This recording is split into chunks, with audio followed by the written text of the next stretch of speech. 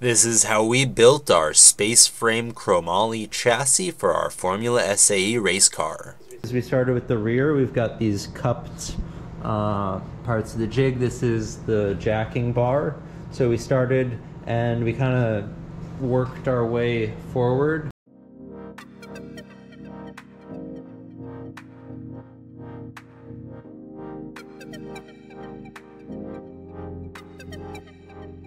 We lined up the coped tubes, corroborated it with CAD, and then the jigging is more just for support. We're not determining how we put it together based off of the jigging, but basically just started from this back point and worked our way forward.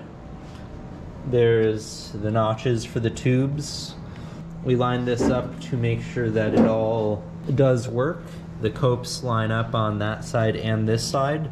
So now we're going to go ahead and put in the main roll hoop and the front roll hoop, do our side impact structure, see if that all lines up, and then we'll do the back part and the front part.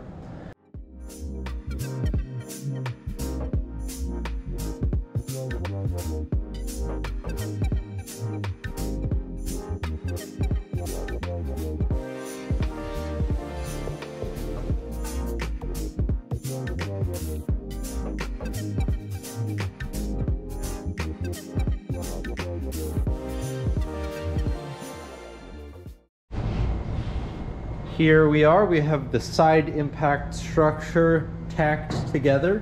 What we did was we started with the rear roll hoop, put it in at the right angle, and then put the front roll hoop indicating off the table as our normal plane, and then we indicated this angle, put the top brace in, and then kind of made these triangles all fit up.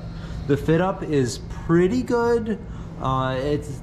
I mean, it's pretty great compared to anything we do by hand. These are VR3 coped tubes.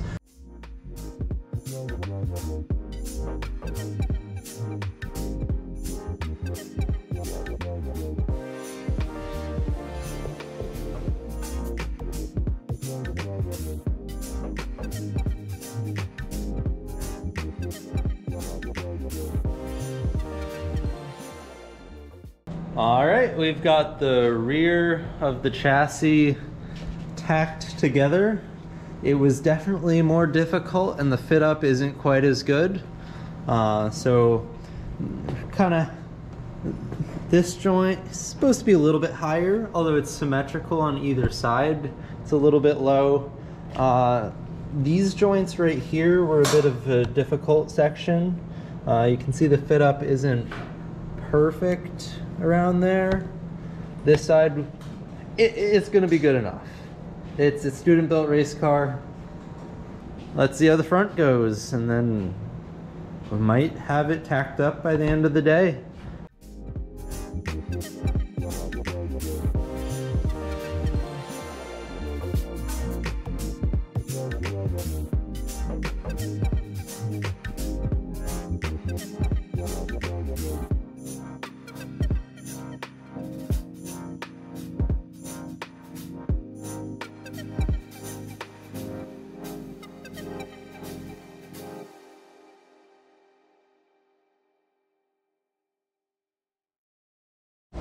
All right, folks, here we go. We've got a fully tacked chassis. The fit up on the front was a little bit difficult. It looked like it was going to be pretty rough, but then once we started tacking, it pulled things into alignment, and the gaps aren't too bad. The front bulkhead went on there pretty well. These tubes, they were tension fit. Like once we tacked this tube, those two tubes in, then all this stuff was just held in place. It is currently 4:18 and we started this process at 10:30 or so. So in, how many hours is that? 5.5 hours. We went from just tubes to a full chassis. Now it's time to start. I'm gonna throw tacks on all the insides, so I'm gonna tack the inside of all of it and then start the welding process.